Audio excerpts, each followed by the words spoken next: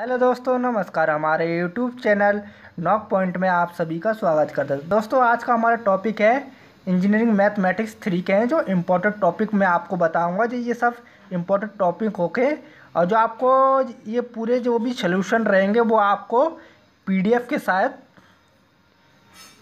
साथ आपको सॉल्व मिलेंगे। आपको दोस्तों ये पूरे भी जो जितने भी क्वेश्चन हैं आपको डिस्क्रिप्शन में मिलेंगे। दोस्तों, क्या आप डिस्क्रिप्शन के लिंक में आप चेक कर सकते हैं हर यूनिट का। जैसे यूनिट 1 4 ईयर सीरीज हो गया, यूनिट 2 हो गया, यूनिट 3, सब यूनिट 5 यूनिट के पाँचों के सबके सॉल्व आपको पीडीएफ मिलेंगे। दोस्तों, तो आप डिस्क्रिप्शन में डेफिनेटली आप चेक कर लें, उसमें आपको हर लिंक मिल जाएगी आपको पीडीएफ की हर यूनिट की। तो दोस्तों, आप अपन स्टार्ट करते हैं यूनिट 1 से कौन से इंपॉर्टेंट टॉपिक है। तो यूनिट 1 की बात करते हैं दोस्तों, सबसे पहला टॉपिक आता है फोरियर सीरीज है यूनिट 1 का।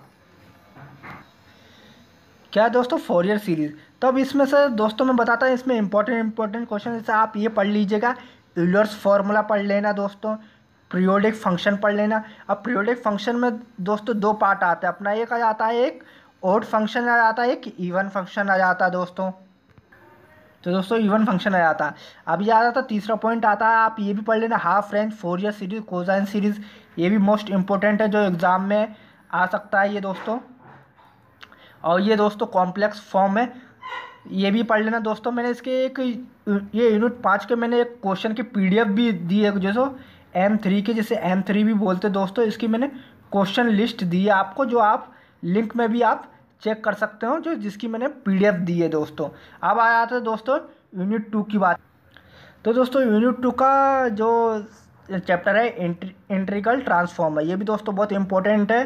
तो इसमें पहले की बात करते हैं ट्रांसफॉर्म कॉन्सेप्ट। तो ये पेज नंबर 1 में मिल जाएगा, आप पीडीएफ चेक कर लेना दोस्तों। और दूसरा आते हैं फोरियर इंटीग्रल थ्योरम। तीसरा आ जाता है दोस्तों Fourier sine and cosine integral. ये दोस्तों सबसे इम्पोर्टेंट ये टॉपिक है, ये वाला सबसे दोस्तों इंपॉर्टेंट टॉपिक है, ये पढ़ लेना आप। मोस्टली आ जाता है एग्जाम में, आता है, मैंने देखा है।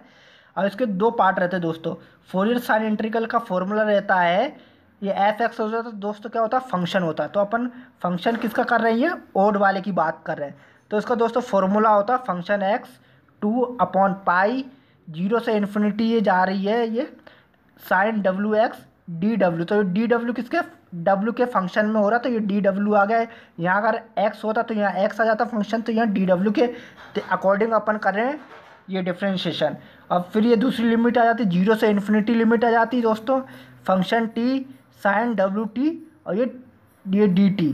तो दोस्तों ये हो गया आपका किसका, ऑड के और साइन की बात कर रहे हैं, साइन ई के इंटीग्रल की ये वाला फॉर्मूला आ जाता है। अब ये साइन की बात कर लिया, अब कोसाइन की दोस्तों बात कर लेते हैं। तो दोस्तों कोसाइन की जैसे बात करते हैं कि Fourier cosine integral for F x function is given by when F T function is even. वहाँ दोस्तों अपन ने ओड की बात करी थी, ये इवन की बात करी। तो इसका फॉर्मूला क्या दोस्तों होता है, फंक्शन 2/पाई 0 से infinity limit cos W x D W 0 से infinity F T cos W T dot D T. तो दोस्तों ये भी बहुत इंपॉर्टेंट टॉपिक है, ये भी आप कर लेना, एग्जाम में अधिकतर आता है दोस्तों। जो भी दोस्तों आपको अगर डाउट हो तो आप कमेंट में लिख सकते हैं दोस्तों। पूरा मैंने इसकी पीडीएफ सॉल्व करके आपको डिस्क्रिप्शन पे लिंक पे दे दिया, आप हर यूनिट का हर क्वेश्चन आपको मिलेगा दोस्तों। और मैं दोस्तों इसमें पूरे क्वेश्चन की पीडीएफ भी मैंने दी है, इंपॉर्टेंट क्वेश्चन भी दिए है इसमें। अभी दोस्तों ये आ जाता है एप्लीकेशन ऑफ फोरियर ट्रांसफॉर्म, ये भी इंपॉर्टेंट क्वेश्चन है। और ये आता है ऑर्डिनरी डिफरेंशियल इक्वेशन, ये भी इतने इंपॉर्टेंट नहीं है, मगर दोस्तों ये सबसे इंपॉर्टेंट है फोरियर ट्रांसफॉर्म। ये आप अच्छे से पढ़ लेना दोस्तों, इसमें तो बेनिफिट नहीं जिसमें इसमें ये वाला आप इंपॉर्टेंट है। ये दोस्तों आ जाते हैं यूनिट 3 की बात करते दोस्तों, लैप्लास ट्रांसफॉर्म। ये दोस्तों सबसे IMP क्वेश्चन सबसे यूनिट है, इसी में सबसे ज़्यादा क्वेश्चन आते हैं दोस्तों, जितना भी हो सके ये आप सबसे ज़्यादा बेसिक से पढ़ना डीपली से दोस्तों। इसमें सबसे ज़्यादा क्वेश्चन आता है लैप्लास ट्रांसफॉर्म में, यूनिट 3 है। तो दोस्तों इसके मैं बताता आपको कौन कौन से। सबसे पहले आप पढ़ लेना इंट्रोडक्शन, पढ़ लेना किसका, लैप्लास ट्रांसफॉर्म के। और इसमें कौन दोस्तों पार्ट है, एलिमेंट्री फंक्शन पढ़ लेना आप दोस्तों। प्रॉपर्टीज़ ऑफ लैप्लास ट्रांसफॉर्म क्या होती है, प्रॉपर्टीज़ क्या होती हैं लैप्लास ट्रांसफॉर्म की। और ये दोस्तों first and second shifting properties क्या होती है, ये भी इंपॉर्टेंट है, ये भी आप पढ़ लेना, एग्जाम में आता है। इन्वर्स लैप्लास ट्रांसफॉर्म, ये दोस्तों सबसे इम्पोर्टेंट टॉपिक है, ये आप इसको ये बहुत अच्छे से पढ़ लेना दोस्तों। ये सबसे मेन टॉपिक है इन्वर्स लैप्लास ट्रांसफॉर्म, सबसे मेन चीज़ है ये दोस्तों। ये आपको आगे भी काम आएगी, आपके जो भी एंट्रेंस एग्ज़ाम रहेंगे दोस्तों, जो भी आपके बेसिक एग्ज़ाम रहेंगे वो आपको हेल्प करेगा इन्वर्स लैप्लास ट्रांसफॉर्म और ये कन्वोल्यूशन थ्योरम। बस ये रहा दोस्तों, आपको यूनिट 3 के रहे लैप्लास ट्रांसफॉर्म में आपको मैंने बता दिए हैं। सबसे मेन टॉपिक ये रहा है इन्वर्स लैप्लास ट्रांसफॉर्म और एलिमेंट्री फिल्टर और ये सेकंड सेट में, ये 3 टॉपिक आप अच्छे से पढ़ लेना दोस्तों। तो दोस्तों अब नेक्स्ट आते हैं यूनिट 4 की बात करते हैं, फंक्शन ऑफ कॉम्प्लेक्स वेरिएबल।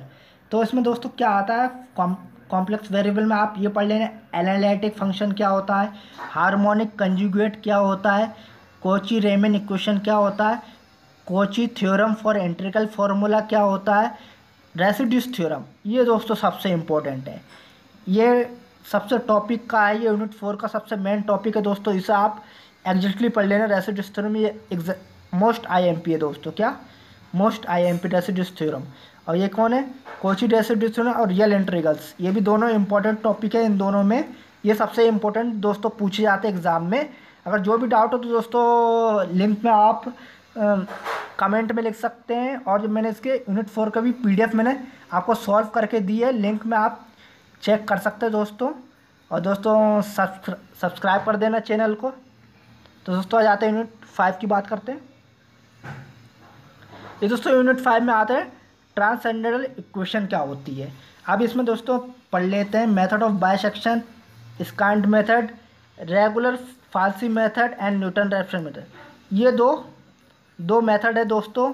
ये यूनिट 5 में हरदम से ये 2 मेथड पूछी जाएंगे। आप दोनों इन दोनों को कर लेना, मोस्ट आईएमपी क्वेश्चन है दोस्तों। क्या मोस्ट आईएमपी क्वेश्चन है दोस्तों, ये रेगुलर फाल्सी मेथड और न्यूटन रैप्सन मेथड।